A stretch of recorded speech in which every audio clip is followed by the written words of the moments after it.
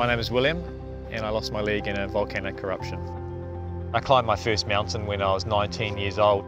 It just blew me away and instantly I was hooked to mountaineering. And one of the next mountains I had to go at climbing with a good friend of mine was Mount Ruapehu. That evening we didn't make it to the top, so we made our way back to this building where we had stored our gear. And at 8:30 at night I heard this small rumble outside of the building, so I got up onto my knees and skidded across the floor and grabbed the door frame, looked outside, and I could see Mount Ruapehu erupting. It was 1.5 million cubic meters of mud, rock and water that had been instantly ejected from this crater lake, biffed up into the sky, and then it came crashing down around. I was positive I was going to die up in that building. 18 hours later I began to wake up in hospital and I looked down at my legs and I could see that there was no right leg there.